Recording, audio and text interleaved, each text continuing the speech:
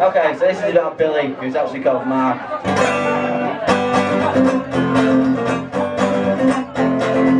When I was young, I used to watch TV. I used to like Pingu. I used to sit with my mouth up a wide on the set, eat and watch cartoons.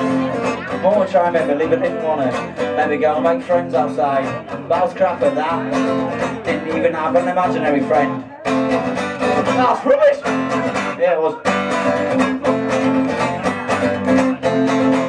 And I used to look at girls, and I used to imagine what it would be like to be in a girl's room, watching TV on their bed. Then I grew and I did it, and I found out it was nice, so I tried to do it more and more. Then I met a boy next door called Billy. He lived next door. Billy, Billy, I love you. Billy, Billy, yeah, it's true. I love you, Billy. I really love you. I didn't really love Billy, but I did. He was my best friend.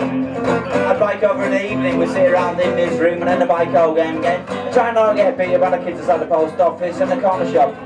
I used to bike with no lights. At night I was really dangerous. Billy, Billy, I'm blue. Billy, Billy, yeah, it's true. Ah! Put some lights on! Now I'm really mad.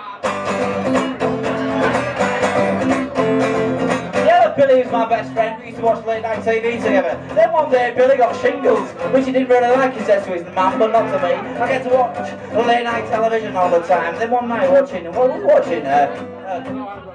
naked lady with a motorbike. Channel 5. Confessions of a Window Cleaner.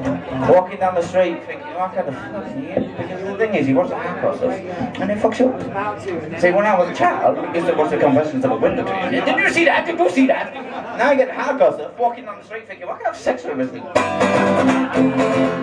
And in the nick of adolescence, we shared a bed sort of. I didn't know what it meant to be close to another human being, so I forget she might have been in love with Billy. I'm strange. Billy, Billy, I love you. Billy, Billy, yeah, it's true. Billy, Billy, I love you. And now we are happily married.